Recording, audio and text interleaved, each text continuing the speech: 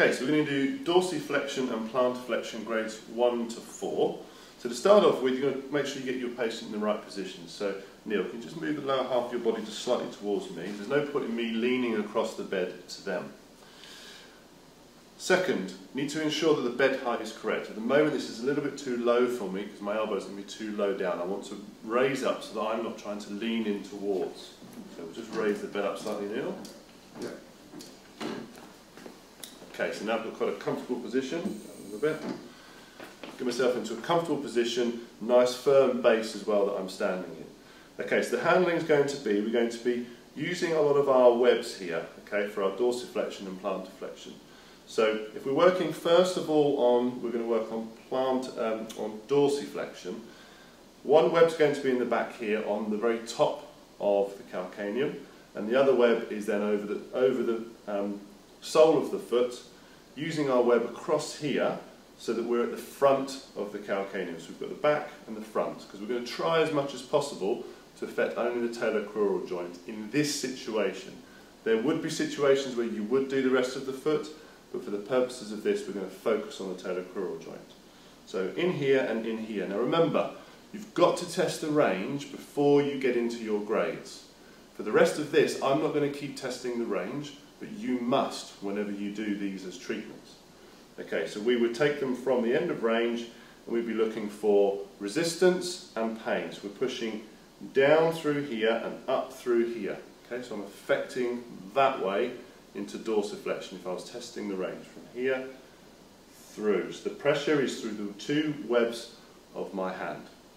If I was to do a grade 1, then it's going to be in this position here, small amplitude, out of resistance. You probably barely pick that up on the camera. Grade 2, much larger, but remember, out of resistance. Grade 3, we need to find the point of resistance, so as we go through the range, it's just there. So I'm going to go through resistance with my grade 3, and grade 4 at the end of range, just in here.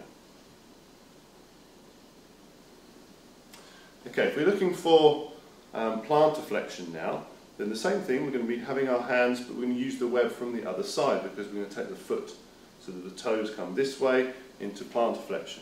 In this position we can do our grades 1 and 2, and then 3 and 4 will be just slightly different. So this time web's underneath, we're trying to lift from the very front, so we're kind of just in front of the talus essentially. We're going to lift from the front, coming up, finding that point of resistance. That is me testing the range. Obviously if it was a painful ankle I'd be asking for pain checks as well.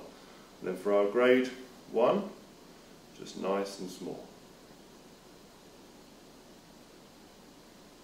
If anything, you can see my elbows moving more than the foot. Grade 2, much larger. Again, elbows are moving more than the foot. And we're out of resistance.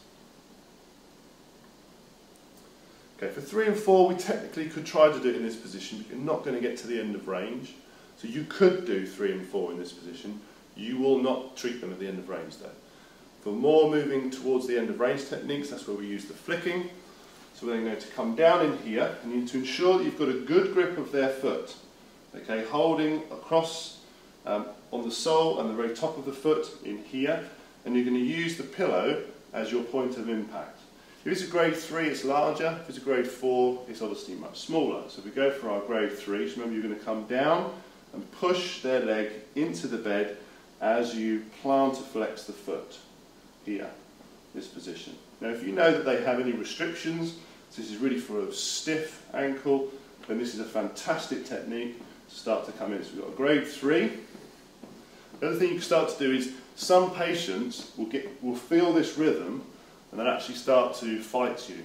So what you can do there is just in your head come up with a different tune and play the tune.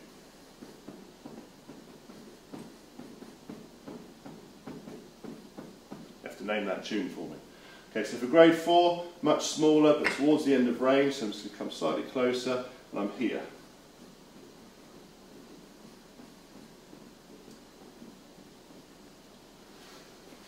Okay, and that's grades 1 to 4, plantarflexion and dorsiflexion.